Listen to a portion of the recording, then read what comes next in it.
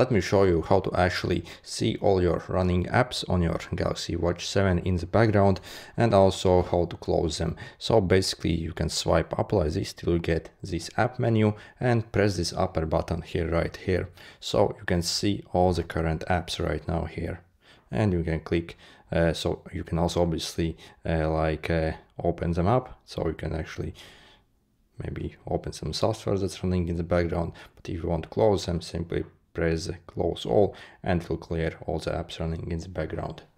Also, if we go to the settings, swipe down, click the settings icons and find these buttons and gestures, then select this back button. We can also customize this back button here to actually show all our recent apps. So when we click that, you can also see all your current open apps. So by default, this is not activated like that.